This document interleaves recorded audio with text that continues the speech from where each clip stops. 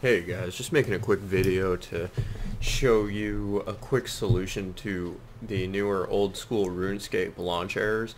I'm not sure, I've been getting this error for a while and I just recently decided to figure it out, so I just want to share the solution with you guys. But this was the error I was getting. I just see old school RuneScape right here.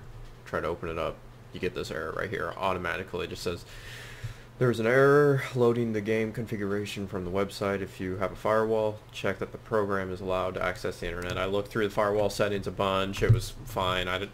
It wasn't an issue with that. So I just went ahead and did my own little solution. If you go to properties here and run it in compatibility mode, just click on this little tab up here and run the program in compatibility mode for Windows XP Service Pack 3.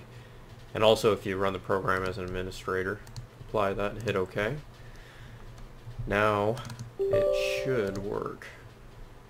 I don't know, I just, for some reason, I don't know if it's the problems within the firewall or the website, but for some reason that forces its way through. So anyways, hope the solution helped you. If it did, please give this video a like and subscribe. Thanks.